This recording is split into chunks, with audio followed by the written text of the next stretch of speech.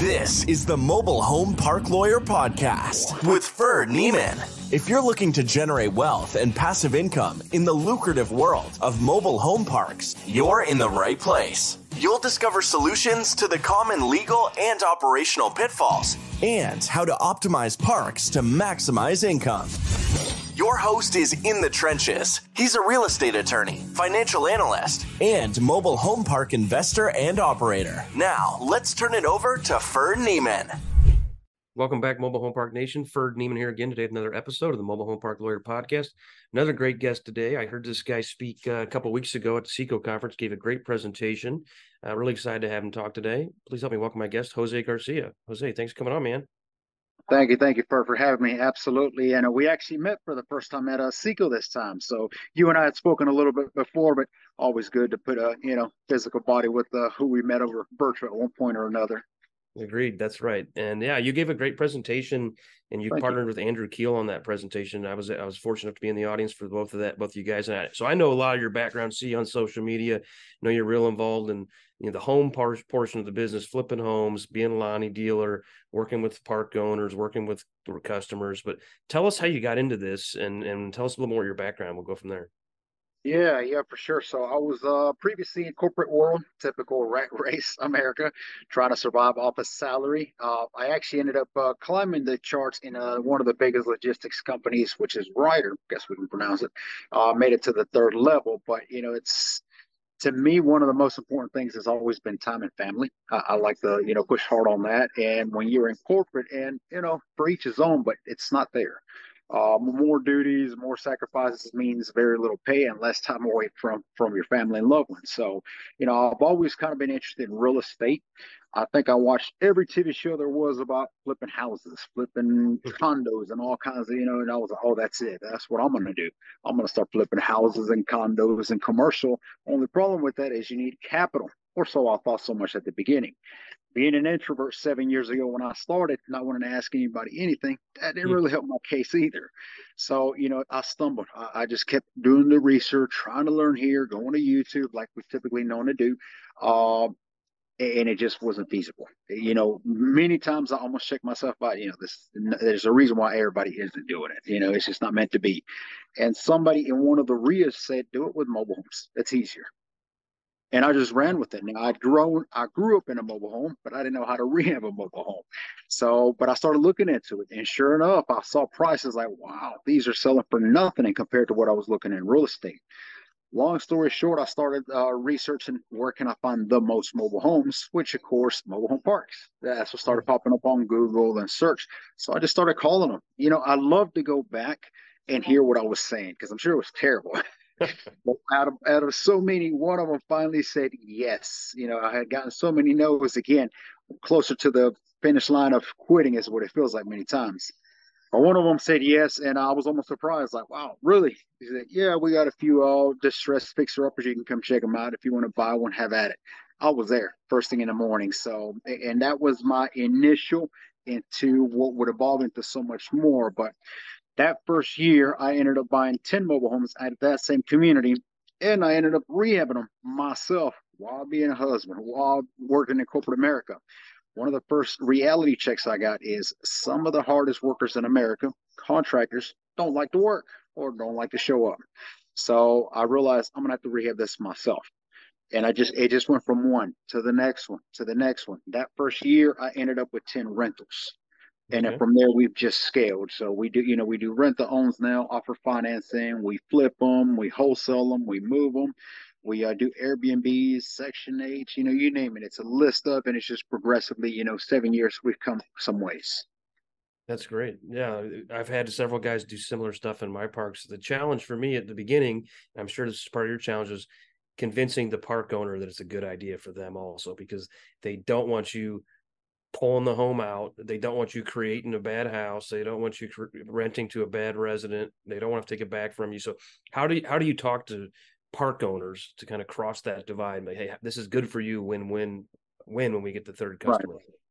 Well, luckily for me now, and I say this is I built quite a credibility, which has worked for me in my favor now. I have references, I have other, it's there, it checks out.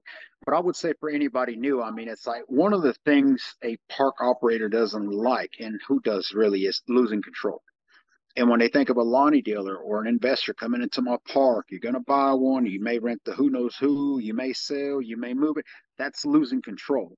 So one of the things that I mentioned highly, even in our first intro conversation, is we do everything by your rules, your regulations, and you're in charge. We hold them above just a little bit more because we're not there to take over by any means.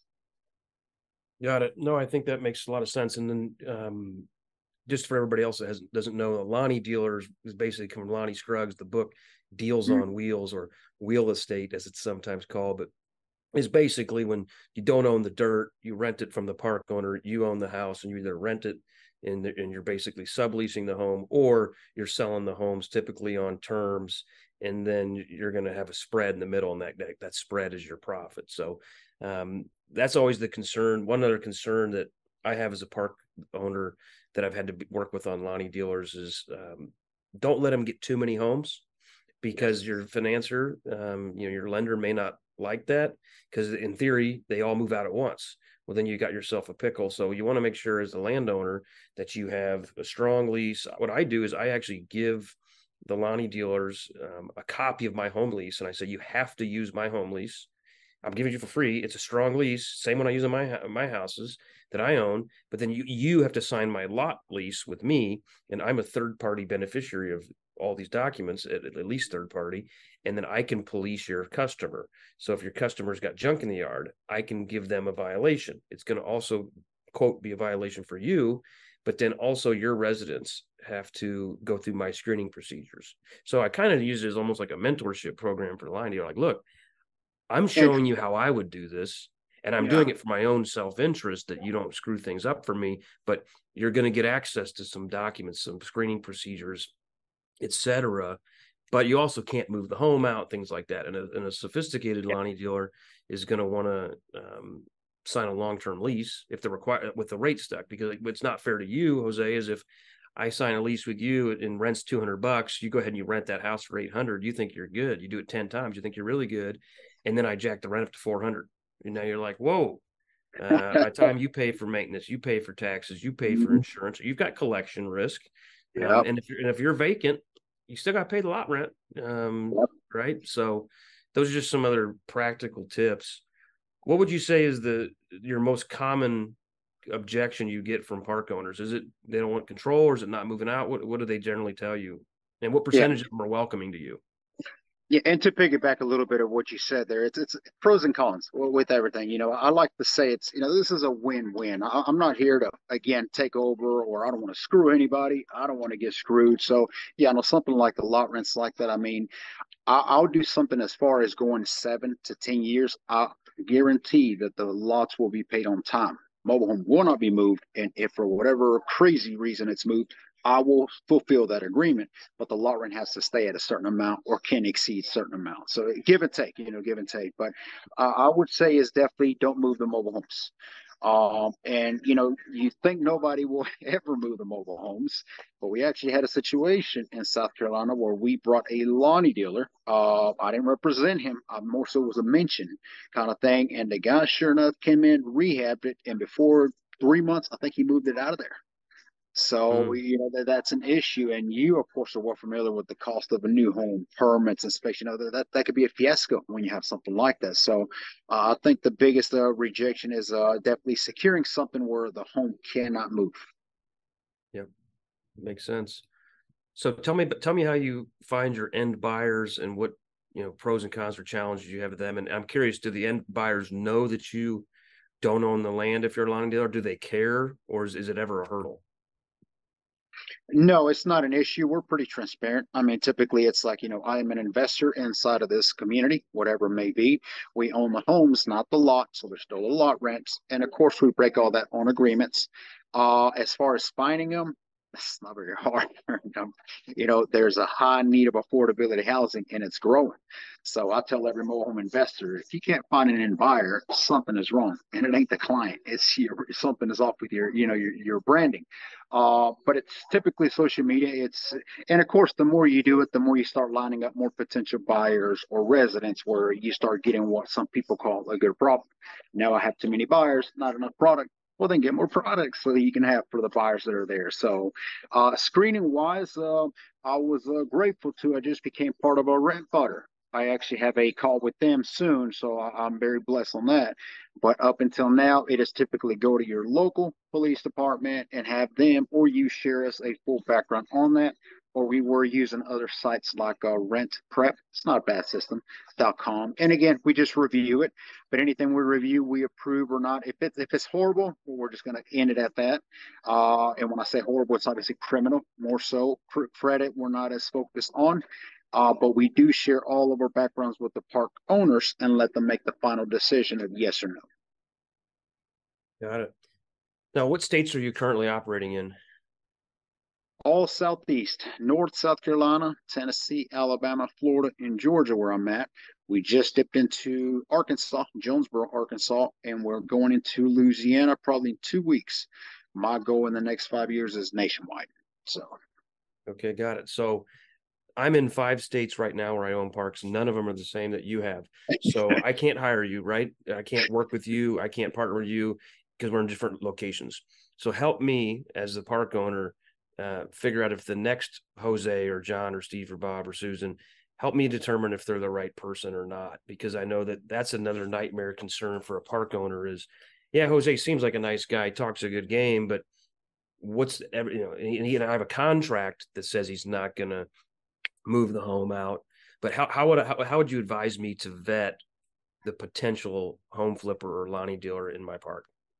Absolutely. Full, thorough interview. And nothing less of. Because you're right.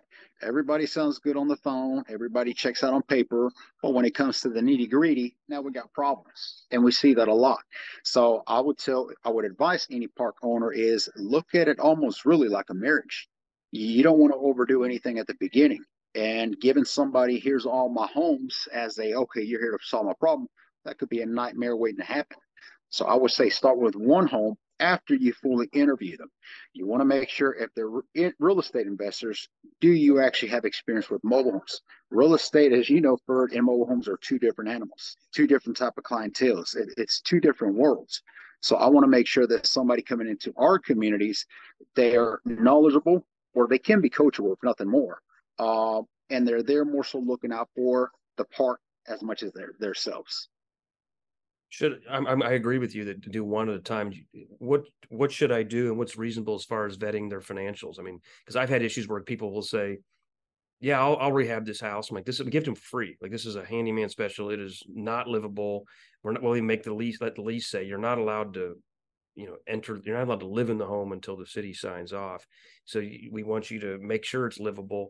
And then we've had guys move in and they don't finish it, right? And we got to get it back. It's a big pain. So, how much money should we expect from these guys? Or am I going to turn them away if I say, I want to see 5,000 in checking or 10,000? I've had a lot of guys say, I can do sweat equity, and you can sweat equity cleaning out a home and you can sweat equity paint, but you can't sweat equity a furnace and appliances. You can get cabinets pretty cheap from Goodwood, from the Habitat store, but you can't find cheap water heaters. You can't find cheap refrigerators, HVAC system, or not that cheap. So that's where guys have struggled, is when they get through the lipstick flip, they're like, oh crap, the infrastructure bad on this house. Mm-hmm. I would say a minimum 10,000 for, and I'm a park owner now also myself. And it's like, look, we keep talking about it's a win-win. We look at it from every angle, but at the same time, it's like, these are opportunities. A park operator telling a Lonnie dealer, come into my park and be able to sublease the homes and get them for, like you said, nothing. There is no reason why the Lonnie dealer does not have to meet certain requirements. I would say you have to show me proof of funds of at least 10,000 to get started. And again, once you do one and go to the next one, then it becomes a simpler thing. But starting out, I would have some pretty strong requirements. No, I think that's prudent, and that certainly gets rid of a lot of the bad apples. I mean, another thing that we've done is if we give away a handyman special, is we'll require 6 months lot rent paid up front. There you go. And or we will paint the house. We'll make it look good from the outside. We're going to put in it's a free house, but we're going to repaint it. We're going to skirt it. We're going to put a deck on it, and that's going to cost $2,000. So we need you to add $2,000 to your lease payments over the first 12 months. And then we get the money back in the form of lot rent, but then we just gave them the house. We didn't sell it to them because we don't want to get into more warranties of habitability and things of that sort. Now, some states you can't do that. Some states you can. I mean, you're securing that they get it done because you're doing it, obviously. So it gets done and gets done right. Absolutely. Yeah. Because what I've found is a lot of these Lonnie dealers, they want to, or even just home flippers, whatever you call them, they want to do what's necessary to get the home occupied and beneficial for them, which I get. And most people care about the inside of the house. They don't care about the outside of the house. I mean, that's part of the benefit of mobile homes is from a sales perspective is on the inside, they look pretty nice homes. On the outside, there's not a lot of character and design, especially in a single wide. Even today, the single wide today compared to 20 years ago, it looks the exact same. Especially once they started having vinyl siding and a shingle roof. I can't tell the difference between a 2002 and a 2022 if they're both clean, right? On the inside, they're much nicer. So what these line dealers want to do, they only care about the inside. Well, guess what? If I'm the park owner, I care about the outside too. It doesn't have to be a beautiful double wide with the built-in porch and a cupola on the top and but dormers and everything. But I care that it has to be clean, power wash, painted, skirted, and decent yard. So that's one tip that I have for people is just make sure that the Lonnie dealer is going to make sure that gets taken care of. And the way that I found it is we just paint it for them and we just do it for them and then we bill them. And then we don't give them title typically until they've performed the contractual obligations. Good. That's a whole nother security also. Absolutely. And I mean, and you're good with documents, obviously, but even another thing too is like, if you do not perform certain tasks or duties, you forfeit the home. This is, again, it goes back to a requirement of you have to meet certain ones. Yep. Yeah, I kind of have gotten to the point where it's a conditional sale. If we're selling the house for 5,000, it's an option for the first 5 months. If you finish the renovation at the end of 5 months, you get to buy the house for 5,000. Now, a lot of guys don't like that, but it's like, look, that way, if you don't perform, I don't have to foreclose on you. You just failed to meet the conditional steps of consummating the purchase contract. Yeah. What other tips do you have, Jose? I mean, as far as getting in the business or just lessons learned, or maybe if you got any fun stories, either as far as like what's gone well, what's not gone well? I would say educate yourself as much as you can. 7 years ago when I got started, there was no mobile home investors. It seemed like there's always been park owners, mobile home investors, but it was very low key. Unlike today, you see yourself, you got podcasts on it. There's other people teaching on it, wholesale, flip, and there's more and more of that coming along. So being able to pick up and learn even some simple fundamentals before getting started is only going to help you. So definitely, reach out to Bird. Maybe he can help you out or learn from somebody who's already in the space doing it. I would say that, success leaves clues. So pay attention to that. Funny stories, many. We can talk about tenants or, I mean, this, mobile home investing, it's its own world. That's for sure. I mean, it's just like there's never a dull moment, it seems like. Right. Yeah, lots of craziness in this space for sure. Let me ask you this. Do you have any interaction with the city officials or government as part of your role? Like, do they ever come and say, hey, what are you doing here? Or when you need to upgrade an electric box or something, are you doing it on your own? Is the park owner involved? Have you had any issues with that? Yeah, good question. And funny enough, we're actually dealing with that right as we speak in Central Georgia, where, my park, for instance, the one we bought, two of the mobile homes have been sitting there for a while. So we actually had to do a whole another inspection. We had to bring an electrician to get new permits and pull all that. Wasn't cheap by any means. But in other communities where we only own the mobile homes, then yeah, that would be more towards the park operator to handle that part. Yeah, I think that's good to make sure you work out because I mean, I recently sold sold one home and gave away one home in a park here in Missouri. And I know that the city is going to make us upgrade the electric pedestals. So it's like 3,000 a piece. So I made sure to disclose that to the guy, like, hey, you're going to have to pay for this one. I'm going to pay for this one, but our guys will do the work because we already have the electrician with the city and all that stuff. But like, you're not going to jump in this house and start working on today. Or if you do, you're going to do it without electricity. So, just be aware, and we can delay lot rent for a couple months, things like that. But I know that in the past, there's been issues if we sell a home and then it's go through the city process. Well, the park owner ends up getting in the middle of it. And if if there's a cost and we hadn't discussed who's paying for what, it leads to problems. So again, you mentioned transparency. That's always helpful. Like, look, this house has no power. It's going to cost $3,000 to get power. And you can't use your buddy who knows how to put in ceiling fans. You got to go through the real process. I'm going to have to sign off. I'm going to have to get I got insurance, I got an electrician, all that. But this is part of the cost of the home that you're going to have to bear. Or we're going to build it into the price. I'll do it. And then that's why I need more money, because the home is worthless in its current place with no power. Yeah. Okay. Absolutely. All right, Jose, what else do you want to share? Any ideas or tips, or otherwise, how do people find you? Yeah, no, absolutely. Y'all can connect with me, GarciaMHU.com. That's actually our website, or you can send us a direct email to j@GarciaMHU.com. I do help everyday investors get into this. So, you mentioned you have mobile homes in certain states that we're not in yet. I may not be able to tackle on yet, but it does not mean I may not have what I call students in those states areas yet that I could definitely line y'all with. So, I think this mobile home industry is a beautiful thing. I do. I love I've gotten into it. And I mean, it's just seeing the evolvement of so many more people also getting into. So any way I can work with y'all, absolutely reach out to me. All right. Sounds good, Jose. Thanks for coming on. Appreciate it, man. Absolutely. Thank you for having me, Ferd. You got it. You've been listening to the Mobile Home Park Lawyer Podcast with Ferd Neiman.